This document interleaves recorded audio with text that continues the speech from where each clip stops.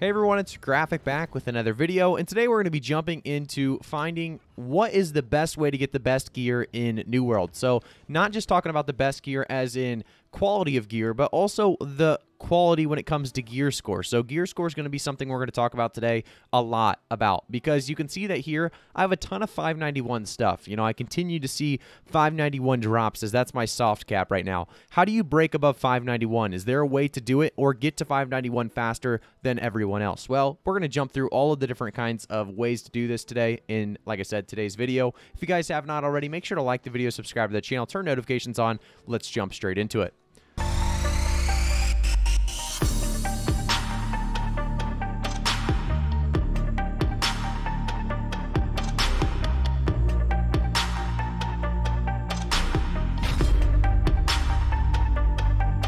Alright guys, so when you are just getting to that first level 60 and your item level or gear score is right around 500 to 525, you have so many options to start farming. Because right in the beginning, it doesn't really matter what kind of mobs you're killing, whether they're 61 plus elites or just 62 plus elites, 63, 64, 65, 66, it doesn't really matter as long as they're 61 plus. So the greatest places to really start out is going to be Mangled Heights and Great Cleave, a great spot to continue and get most, like I said, 61 elites or 60 elites to really kind of get that initial push from 500 gear score to 525. From there, you are going to want to start trying to farm Upper Sviskin. This is going to be Caminus specifically. A great spot to do 61 elites. A very, very, like I said, good starter spot for new level 60s or groups of 60s to get those 61 plus elites. That's going to get you gear score between 500 and 525. When you start noticing some 525 gear or even close to 525 gear, you are going to want to up it though. And the next one's going to be all about gear score between 525 and 549. That's going to be about Elite 62 plus. That's going to be a couple different places. So you have, like I said, a lot of options when it comes to higher level gear score until you get to about, you know, that 591 soft cap that I'm at currently. So the first thing we're going to do is check out Ebonscale Reach. There's going to be actually a few areas over here in Ebonscale. You can see Imperial Palace, a 62 plus elite zone. You have up here as well the North Palace Shrine. And you have down here, you can actually go all the way to this uncharted landmark down here and take advantage of these three locations that are going to give you or grant you 62 plus elites. If we actually take a look at Malevolence as well, Malevolence is a great 62 plus elite spot as well. This is in Eden Grove, a great spot to farm around 525 to 549 elite mobs, and these are going to grant you guys, like I said, between 525 and 549. You're going to want to spend a lot of your time here getting your gear up.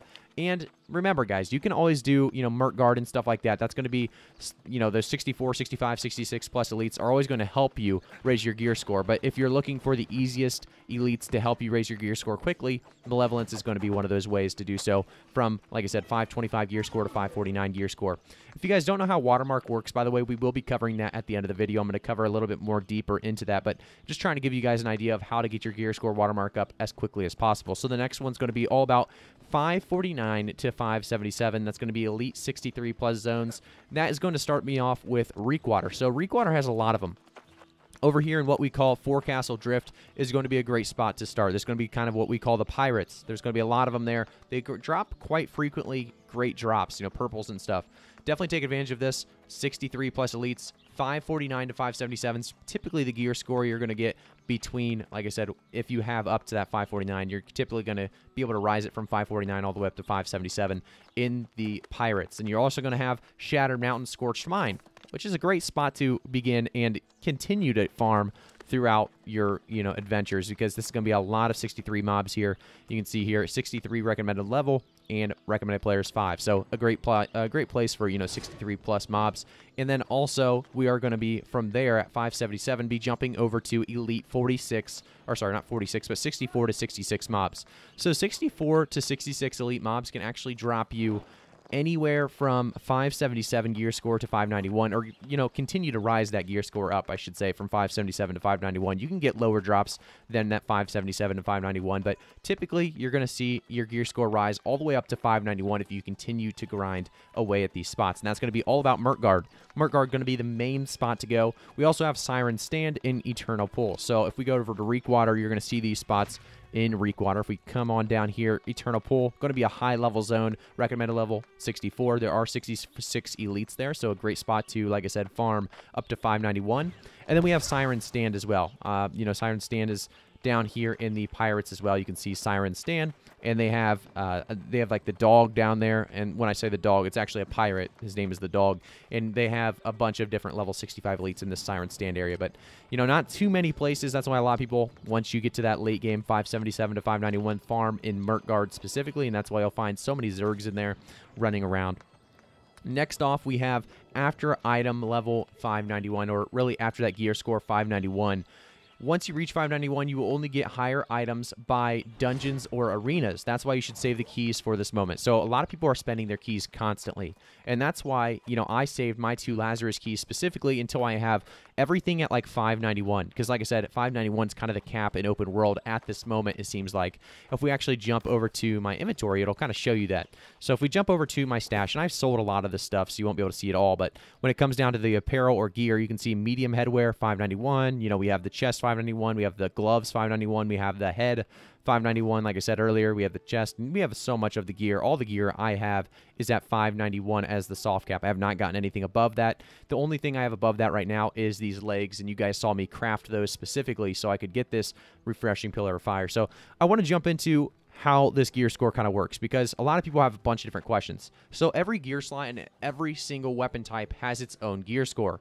Also, elite chests in the elite zones have a 23-hour cooldown, so always take advantage of those as soon as they're up. Do elite zones with a 5-man party, maybe up to 10-man party.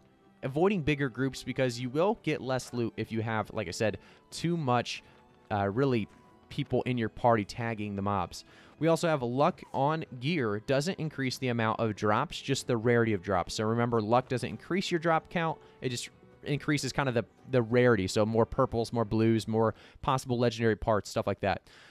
The other thing that, like I said, noticed at the end of this is after, like I said, 591 gear score, you're going to want to do your dungeon keys. That's when you start to realize dungeons are the way to get to 600. Dungeons are the way to continue that grind even higher.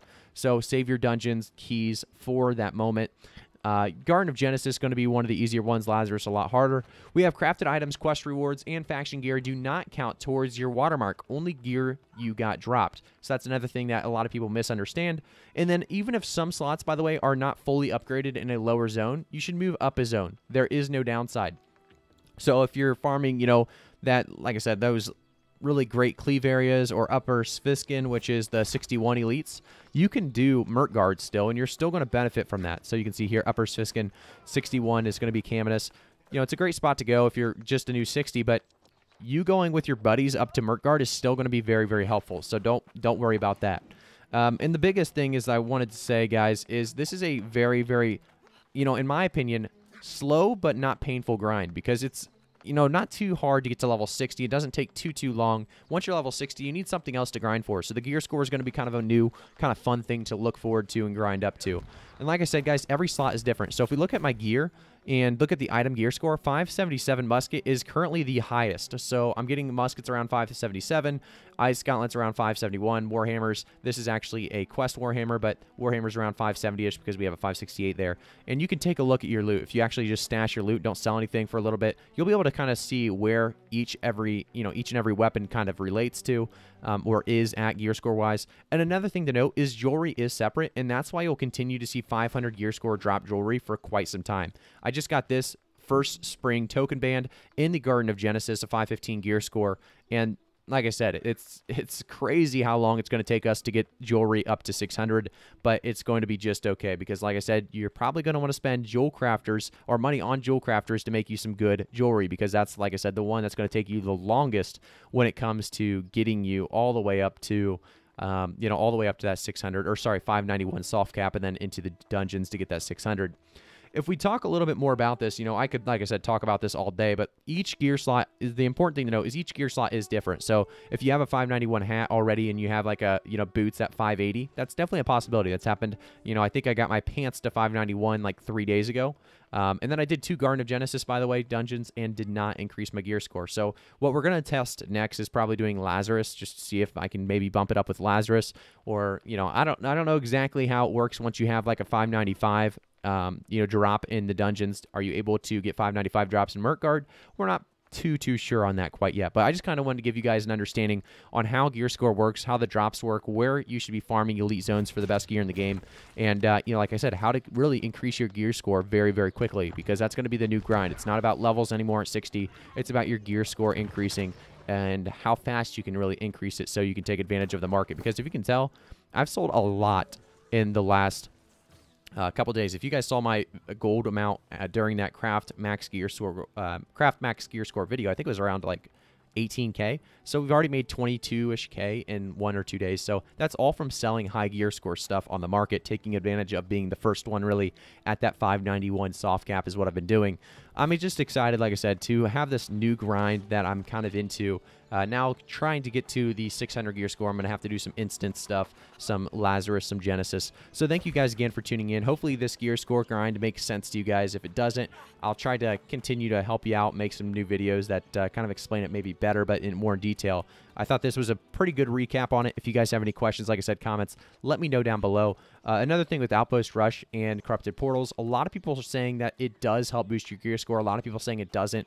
I'm not too sure. I want to test it myself because I've heard so many different things at this point. But I want to say it definitely does benefit from your gear score watermark. So if your gear score watermark is right around 550 on your legs, you'll probably get 550 gear. It's not going to give you 500. It's not going to give you 600. So it does definitely establish a ground there for what gear you should be getting, what gear score level you should be getting. So thank you guys again for tuning in. Make sure to like the video, subscribe to the channel, turn notifications on. If you guys don't know, I do stream on Twitch as well, twitch.tv/iGraphicGuy. If you ever want to catch a stream, we will be streaming quite a bit more in the upcoming weeks ahead. So make sure to follow me there. I'll see you guys all in the next one.